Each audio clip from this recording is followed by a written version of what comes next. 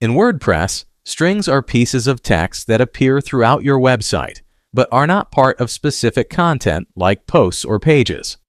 Instead, they're part of the site structure, and most often can be found in your site's header, sidebar, and footer. This includes things like menu labels, error messages, instructions on forms, and any other text that's part of WordPress itself and the theme or plugins you use. You can translate such strings from your WPML translation dashboard. Scroll to the section called Other Text, Strings, expand it, and make sure that the detection of untranslated strings is turned on.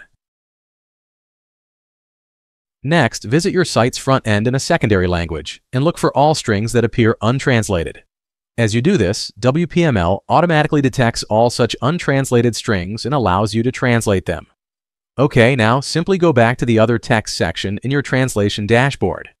There, make sure that your main filter at the top is set to Not Completed. This means you are seeing only items that are not yet translated. And second, in the Other Text section, change the Sources filter to display Frontend, Viewed Strings. This way, you only get a list of untranslated strings that WPML detected while you were browsing the site in the secondary language. This means you can safely click to select all such strings and send them for translation. And that's it. Let's check the front end.